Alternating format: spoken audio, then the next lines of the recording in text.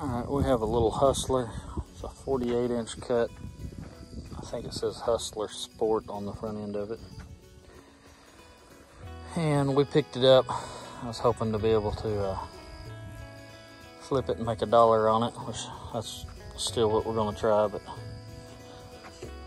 he told us that it didn't have spark, and last night in the dark I didn't take time to verify anything, but it's got a blown head gasket, and the starter's turning over really weak, and the starter solenoid is not working, so we had to short across it to make it crank. But instead of taking time to tear this down and do head gaskets and everything else, I'm just going to pull this one, set it to the side. I've got a little IC 23 horse Briggs over there that I'll just set back on it and get it up and going, and just go through it and mow a couple more times and see what I think of the little fella.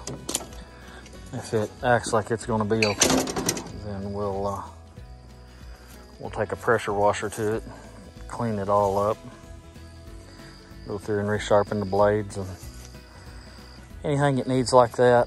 I'll see if I have another seat. If not, the duct tape may have to just go with it, but we'll clean it up and make sure everything's in top shape, and then we'll try and sell it. Zane's gonna start pressure washing.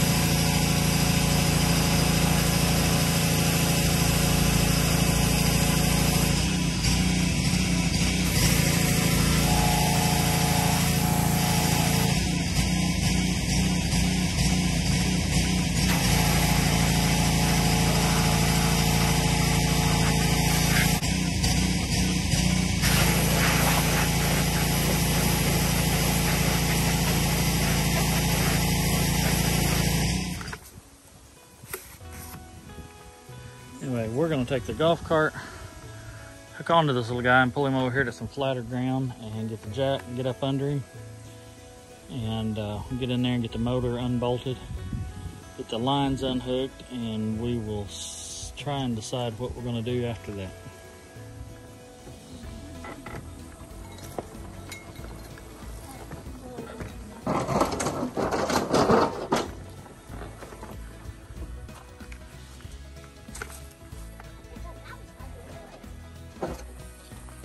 All right, we got the lift under here, got the mower on it. We'll see. This poor old thing is not as strong as what it used to be.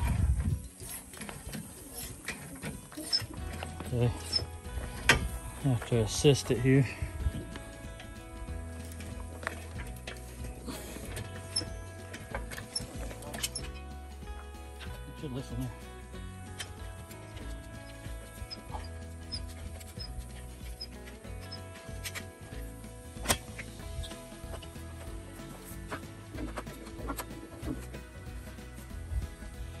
All right, this will just allow us to get the clutch off of it.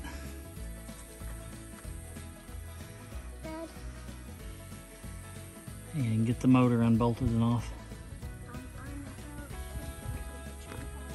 Okay.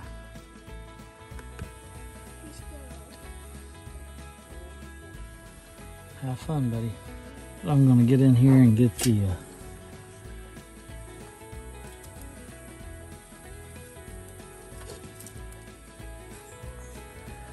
clutch undone.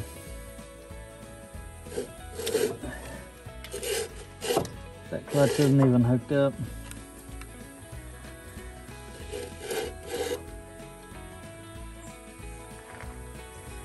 Yeah, I think they lied to me. They told me that they didn't know where the muffler fell off while they were mowing.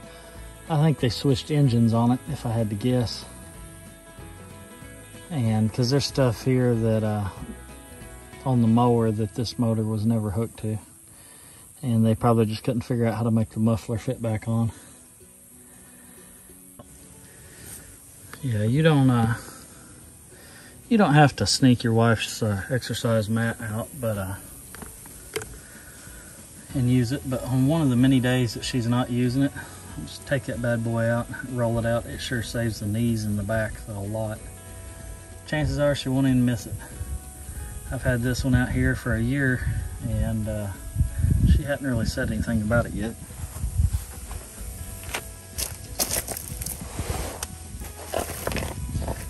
But it sure does give you something good to sit on.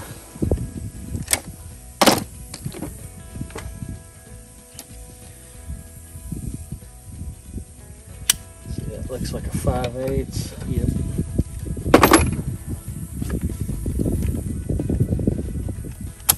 If you don't have a 1/2-inch drive battery powered impact, and you don't know what you're missing.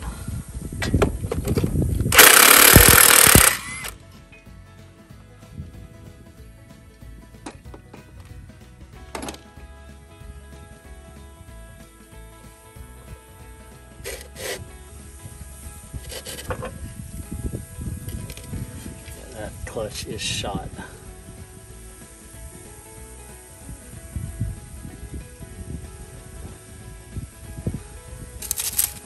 I'm going to run over here to the back of the Suburban and get my persuader. And see if we can't give this thing a little bit of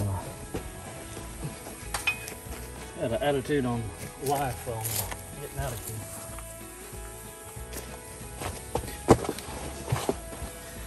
Try the little one, see if the attitude's just a little bad.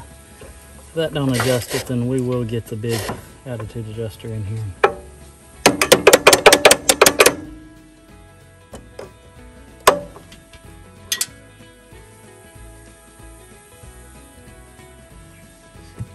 If I can get that. Yeah.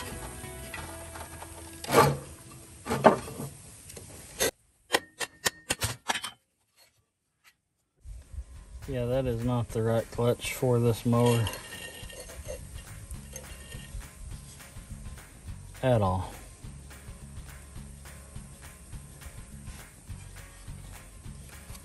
Corrosion may make it a little fun getting that pulley there off, but if it don't come off, we won't worry too bad. That's gonna come down.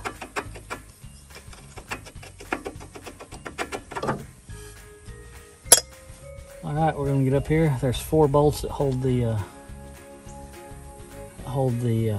motor down. I don't know if you can see them. There's one there, and then corresponding on the other side.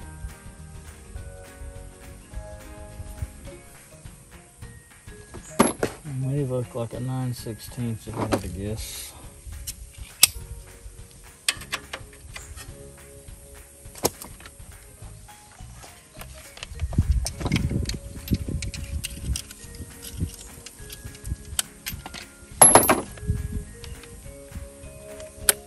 Said I can't say enough about these impact guns. They are a phenomenal gun.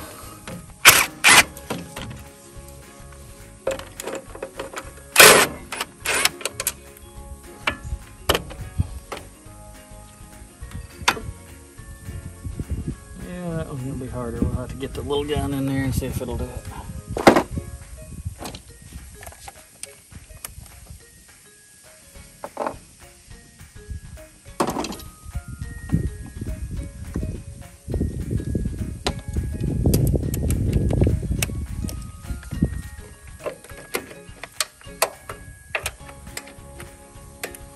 That one's not even tight. It's loose.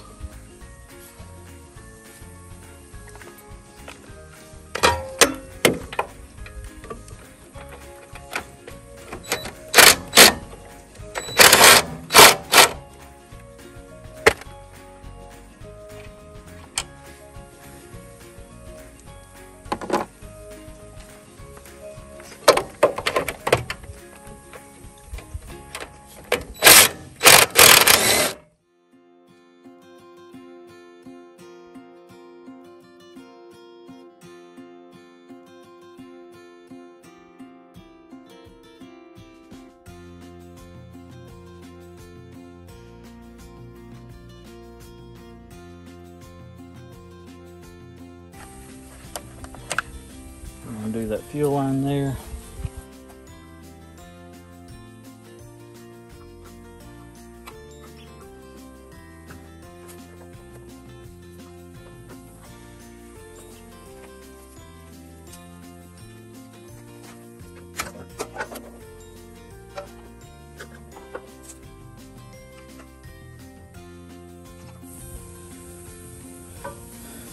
Where we got starter wire left,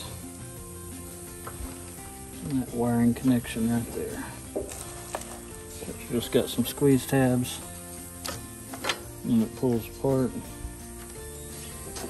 Got a ground on the starter and a power wire.